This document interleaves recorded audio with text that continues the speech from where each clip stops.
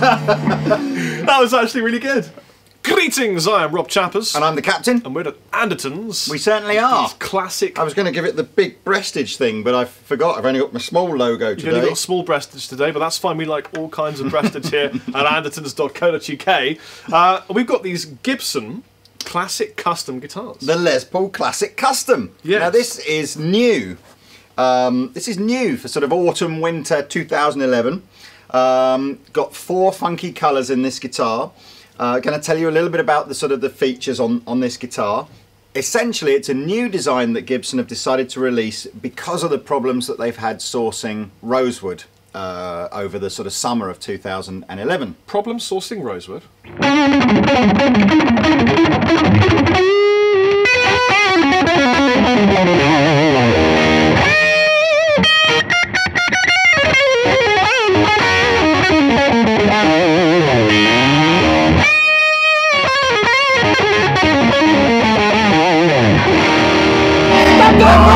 You ain't using no Rosewood on that guitar, are you? I promise, officer, this ain't no Rosewood, this is baked maple! I can't have his Rosewood!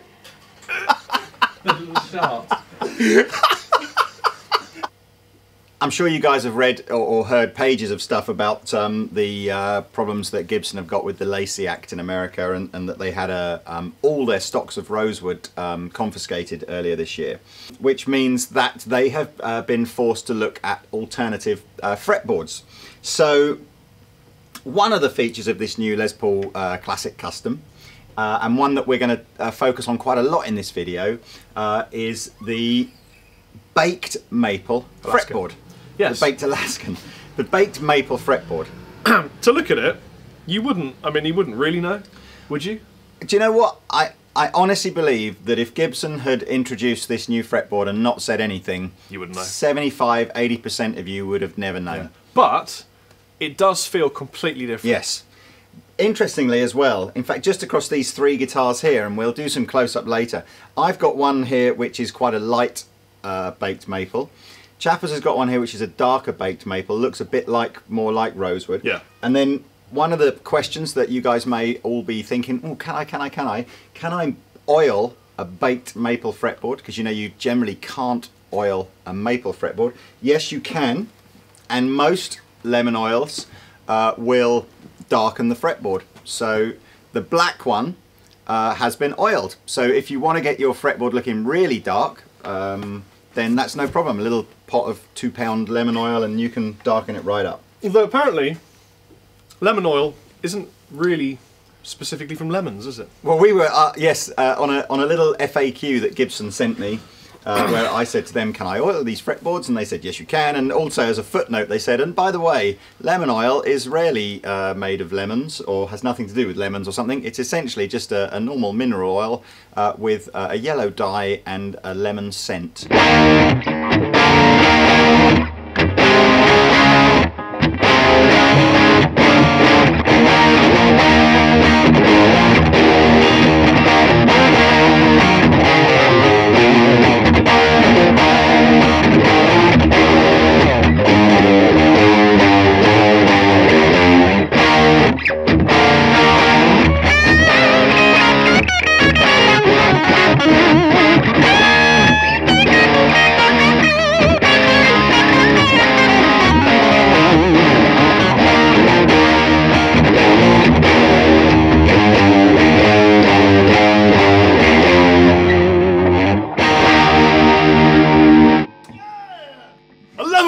Comes together.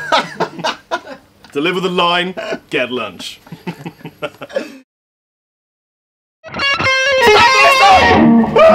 from the Department of American Federal Trees. Oh my God! No Rosewood that you're using there, is it? I promise, officer, this ain't no Rosewood. Are you sure? This is punishable by death now, sir. It's baked Alaska, baked maple. Are you sure? Yes. Okay, it's okay. Baked Alaska. The Classic Custom has taken several kind of design elements from the Les Paul Custom. So if we start from the top and go down, we've got the Les Paul Custom style headstock with the sort of the bound, the 2 little black lines running through the white binding, which is essentially from a custom, and the custom inlay. We've got the block inlays on the fretboard. We've got the binding with the 3 kind of black stripes around the body, but where it's different to a custom is a custom would be bound on the back as well, so you can see the classic custom isn't. I never really saw the point in binding the back. I mean, it's a nice touch and all, but It just looks nice, doesn't it? I guess. Yeah. We've got a chambered mahogany body. But I was going to say, it is still quite weighty though. Yeah. This, I mean, I know it's chambered and all, but my God, that's a resonant, weighty beast. And then with a maple cap, they're not flame maple caps, so obviously that saves a bit of money as well. We've got classic 57 humbuckers on here. Comes in a nice case. We've got our traditional Grover machine heads on the back. And this is the 60s thinner neck, isn't it? Yep. There's no neck option on the classic custom. It's just one sort of, like Chappers is saying, a sort of slightly thinner feeling. I prefer these necks to the 50s necks. Come see Baked Maple close up. So the 3 guitars on the back here are all Baked Maple fretboards. And what you can see is the natural one and the gold top one here, I haven't done anything to these fretboards. So you can see the natural difference in the sort of the shades of wood that you're going to get when you're using baked maple. So this is quite a light coloured baked maple, and then this is quite a dark coloured baked maple. Over here is one that we've used some lemon oil on. This is ever so easy to apply if you want to make the your sort of rosewood neck or your baked maple neck look darker. You can buy lemon oil from all good guitar stores. Just put it on with a rag. And then here, the one is a rosewood board. So if you're struggling to see much difference... It's really much more patchy, isn't it? Yeah, I think there's a more defined grain in rosewood than there is in maple. There you go. So that's what it looks like. You ready? Let's do Gary Yes Newman. What's his Gary name? Yes No, it's Brian. Brian Yes Man Johnson. Brian Newman? Brian Adams. Adams Yes. Yes, Adams. Yes Adams. Yes, Adams. That's a great name. Count me in. 2, 3, 4.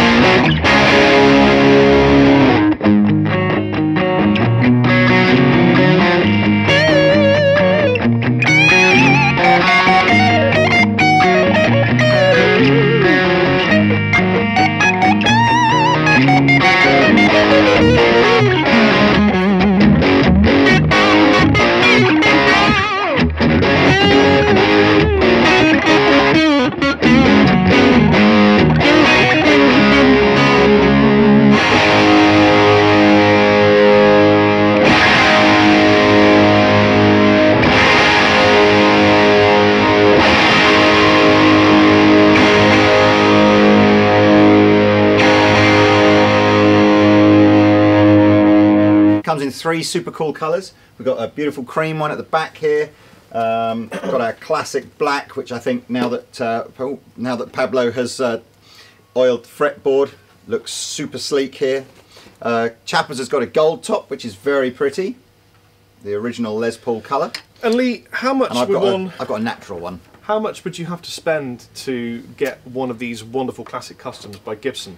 Well, if I told you that to buy a Les Paul custom, you would pay £2,800 at the moment. That's a lot of money. It is a lot of money. How much do you think one of these should be? I actually don't know the answer to this question. I know. So I'm gonna go for £1,500. £1,500, so almost half the price of a Les Paul custom. Well, you're wrong. I'm gonna. Because it's actually less than that. Really? Yes, it's less than that. It is. All that money! So less money than it should be! It's exactly half the price of a Les Paul custom. It's £1,399. Look at the mesh and when this is all going to start to melt.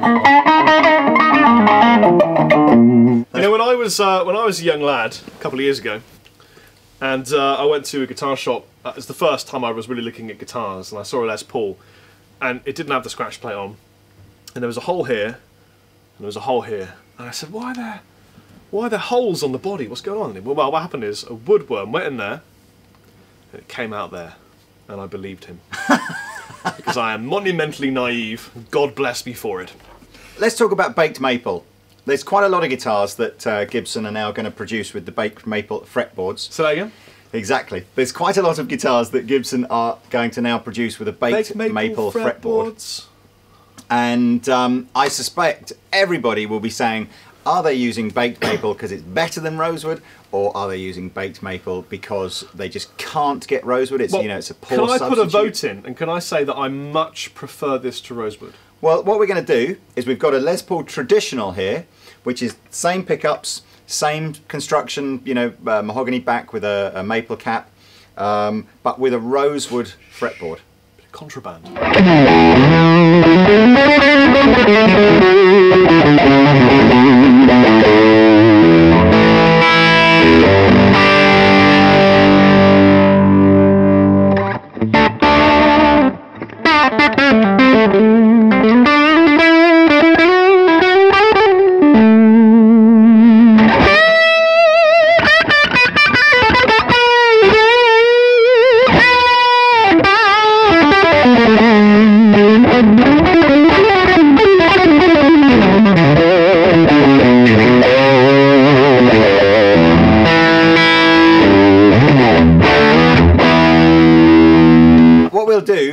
Just going to literally have a whiz round these basic guitars here, and then I'm going to bring the Les Paul Traditional in, and you can we'll just do some completely straight A/B tests. Yeah. We'll play an A and a B. Yeah. In terms of feel, they feel great. They're really, really great Les Pauls.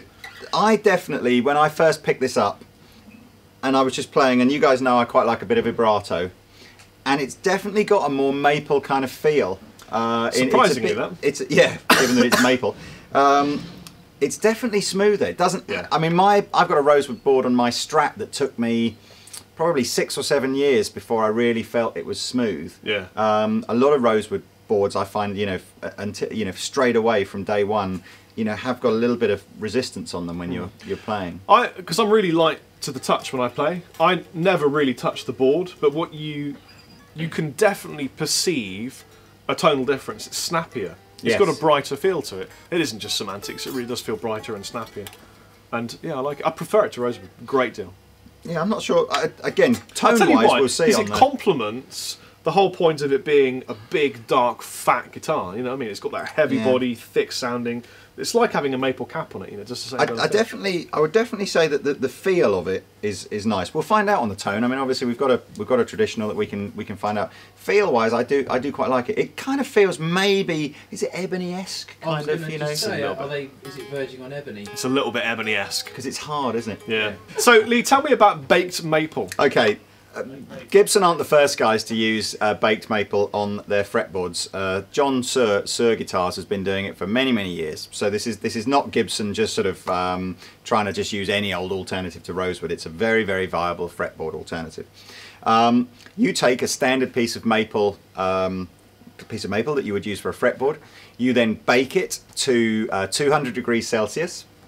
Or gas mark 5, and that process, you then reintroduce the moisture to the fretboard under pressure, under very high pressure, and the board comes out essentially dark, and because it's been baked, any movement that might be left in perhaps a non-baked maple board is gone. So it's a very ideal wood to make a fretboard from because it can't move. So there'd be you're not going to get any problems with frets, maybe shrinkage on the fretboard or anything like that. I wonder how they worked that out. Oh, let's bake the wood and make it better. Yeah, I don't know. Who does that? So here's the bridge humbucker.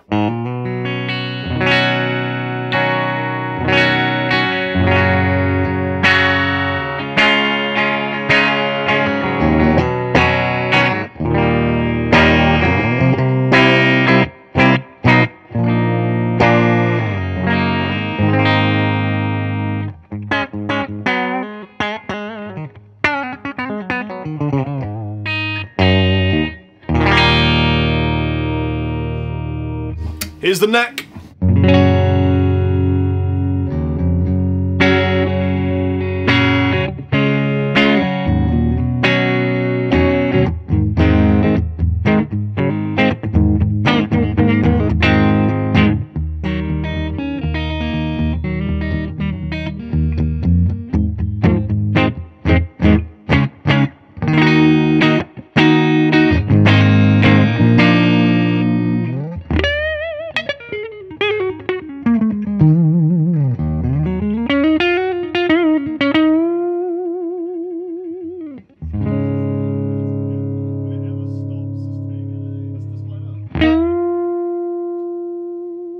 Even with no gain, no nothing, just lovely.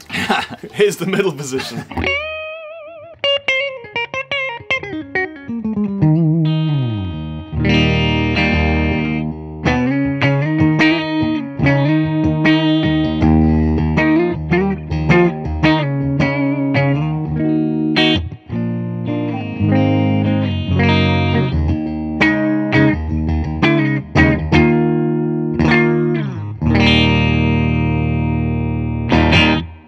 Great, then. It's lovely. Yeah. So play us some classic lead tones. If you push the button once, it's sort of crunching. I If you push it thought twice, you'd never ask.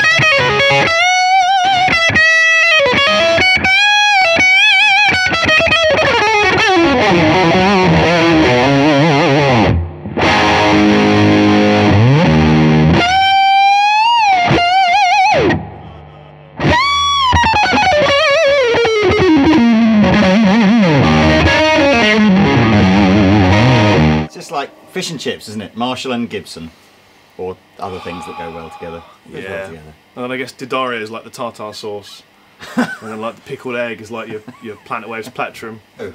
Same thing, different guitar, different amp.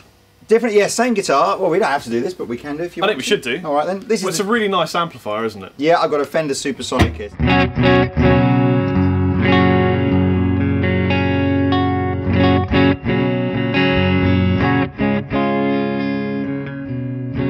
So this is my rhythm pickup.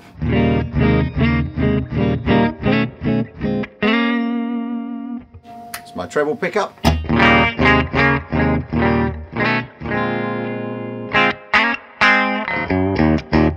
Or both in between.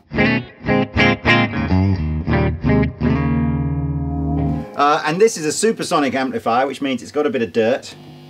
So.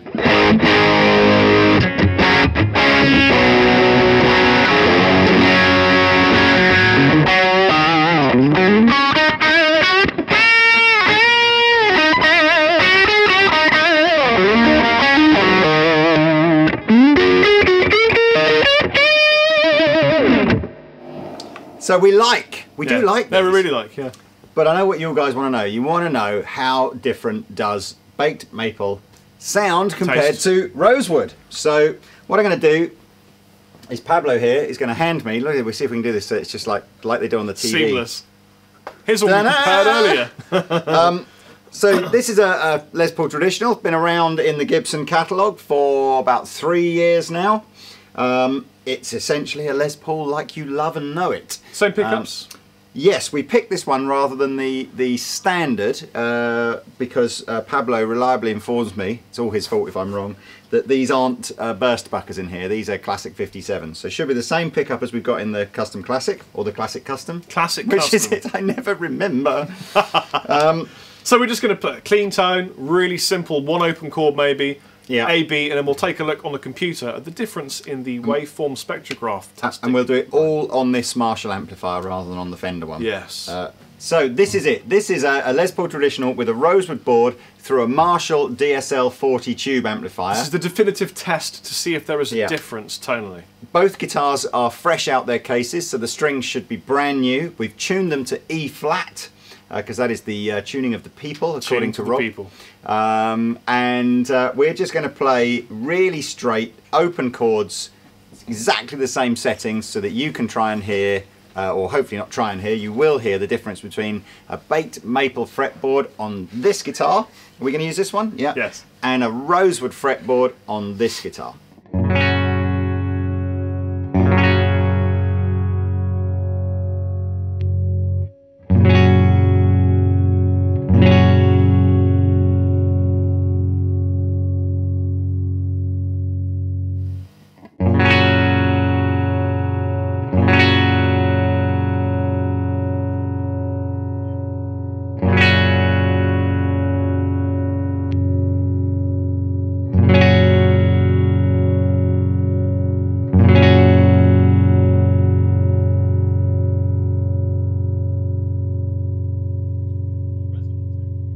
Stop playing. It won't stop playing. Well, and there it is. Well, that's pretty. I mean, that's in the room. That's really, really, really obvious. Yeah, I mean, this is monumentally brighter. Well, it's a lot brighter. I mean, I tell you what. Just go treble pickup on this, and then straight back to treble pickup on that. And we'll cut to it, so it's really immediate. Ready? So we go. This is a darker guitar for sure, and it has to be the Rosewood fretboard. There's nothing else. There's nothing else. There's nothing. I mean, I suppose there's lacquer on the back of the neck too. Well, this is a chambered body. That's a solid body. Oh, so yeah, solid body, going to get darker tones. That might be why this is maybe a bit more resonant, but it shouldn't affect the brightness of it. I think the brightness is just the fretboard. So there you go.